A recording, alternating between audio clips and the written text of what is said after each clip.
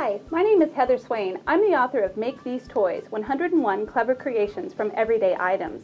And today I'm here with two of my favorite toy makers, Ellie and Clementine, and we're going to make a couple of toys from my book. You guys ready? Yeah. Great. First we're going to make a mini marshmallow popper. What you're going to need is a sturdy paper cup, a balloon, a rubber band, and your ammunition, some mini marshmallows. But don't eat them, right? First what I have to do is cut the bottom out of this cup. I like to use a utility knife.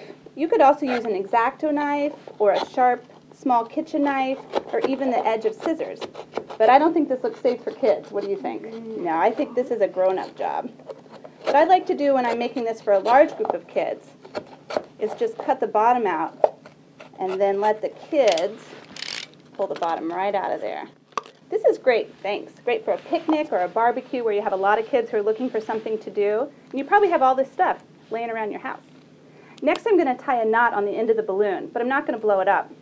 And then, Ellie, if you want to get a pair of scissors, Ellie's going to snip the tip of this right off. There you go. Now I'm going to reach my fingers inside the balloon and I'm going to stretch it like this. And I'm going to place that knot right over the top of the hole so it's centered on the top of the open end of the cup. And then the next thing we have to do is just put a rubber band around there to make sure that it stays. Now I'm going to drop the ammunition in and pull my balloon back in. The next toy we're going to make is great for little kids. It's a rolling dog. All right. What you need for this one is paper plate, a flimsy paper plate, 2 drinking straws, and a couple of empty thread spools. You'll also need a pair of scissors, a hole punch, and a couple of markers. The first thing I'm going to do is just fold my paper plate in half.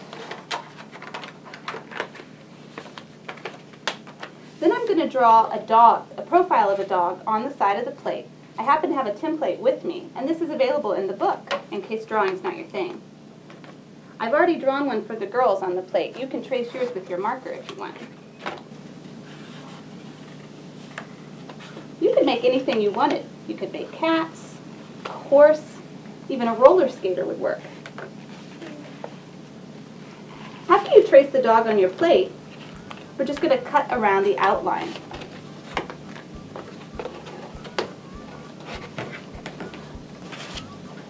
What's nice about working with paper plates is they're so flimsy, if you buy the cheap kind, that you can make lots of good crafts with them. And you probably have them in your cupboard already.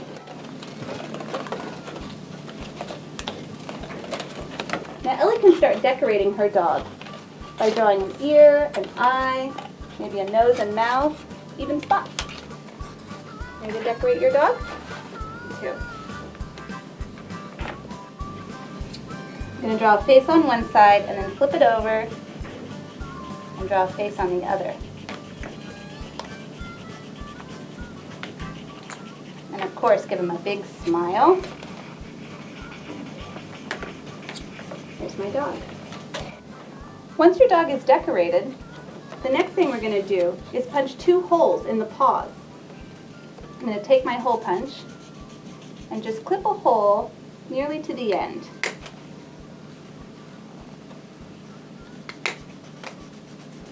Really. Now the nice thing about drinking straws and hole punches is that a standard hole punch is about the same size as a standard drinking straw. But you might have to work to get it through the hole a little bit. I'm going to take the side that doesn't have the flexible tip and work it through one of my holes. There you go. How's it going? Oh, you had a good idea. You put your legs together and stuck them through. There. And then Ellie's going to trim hers, so there's just going to be about a 1/4 inch on each side. And you can do the front legs too. And then Ellie, you can grab a couple spools. There you go. And just pull your straw out from one side, and then slip your spool on there. What I love about making toys with kids is, next they'll take this in all kinds of directions and make up their own toys. And that's when you know that they're really engaged in the work they're doing. Very good. Does yours roll out? Yeah. There we go. All right. And there's your rolling dog. You can find out more about this book and the instructions for these projects on the Penguin website.